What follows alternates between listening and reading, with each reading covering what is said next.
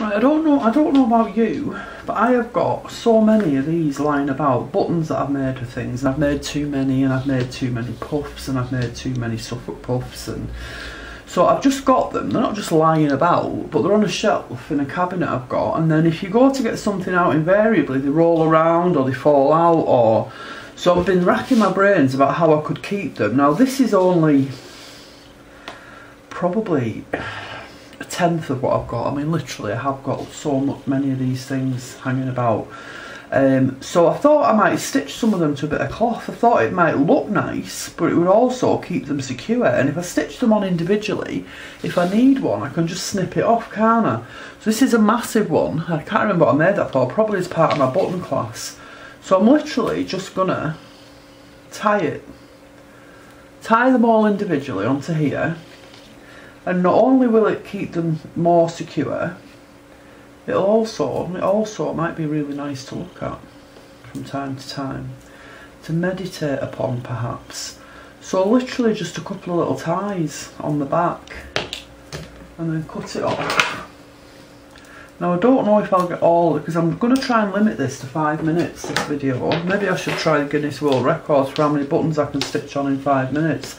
This is a little toggle, again, that I made in the button class. So I don't know how many, like I say, that I'll get stitched on in 5 minutes, but good job I'm not going for a Guinness World Record if I keep dropping them, isn't it? So, and then, like I say, if I need one of these, let's tie this one on first.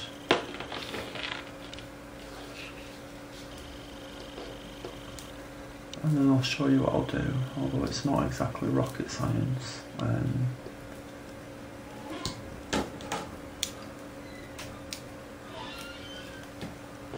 Right, so what I would do is come and just lift it slightly and snip the thread in there with my small scissors and take the one off that I need. But already I like how it's looking. Some gingham ones here, there's a lot of gingham going on. So this one can go here. But I mean, it's going to be a nice little piece of cloth in its own right. And then next time I go in my cupboard and pull something out, these aren't going to all fall out, and especially the puffs, the padded puffs.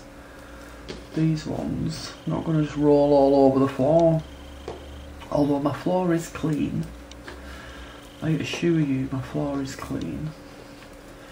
So that's that one on. I think I'll put something on a bit different now, because there's a lot of gingham going on. I've got a Dorset button here that I made in button class. That can go on, I've got a few of those. Got another bit of thread. So if I could get even like a quarter of the buttons and puffs I've got done today, that would be a bonus, you know. So I think I'll put it over here.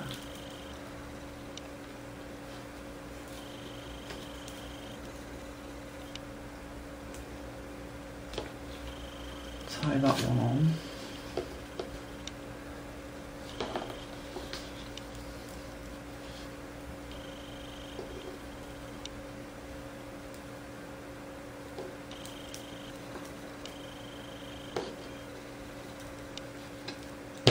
And then I've got an enormous stuffed fabric puff here that I'll put on next, just so that's how it's looking so far. I mean, it's quite a nice little gathering, isn't it?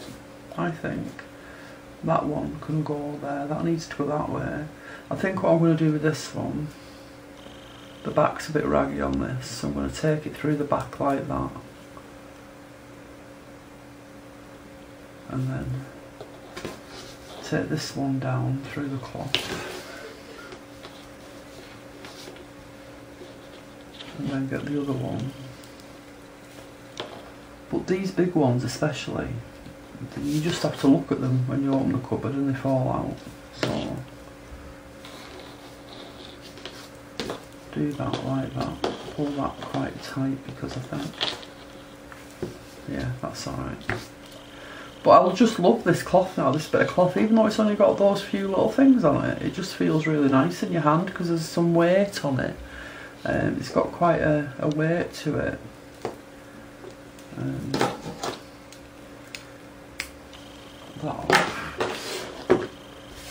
There. I mean, what? That's really good, isn't it? That's a really quick exercise. Oh, I've gone over 5 minutes. So what I'll do is I'll just put one of these on. It's already got threads attached, and then I'll leave it at that for the video. But then obviously, off camera, I can add more. And I really, really like it. Believe it or not, this came to me this morning when I was sweeping out my kitchen floor. Because I opened the back door and it's a little bit windy and half the garden blows in leaves and stuff.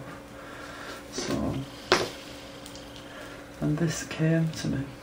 Because I wasn't thinking about leaves, I was thinking about just being in the cupboard and all the buttons getting scattered. And this will keep them all in the same place as well, because I've got some in that cupboard, I've got some in another like little box. So, oh, now see, that's, I really, really like that, and in your hand it's just lovely. Oh yeah, I'm pleased with myself about that. So this is only a small piece of cloth, so I'd need like, can't stop talking, can I? I'd probably need like maybe 5 or 6 pieces of this cloth. But that's how it would look.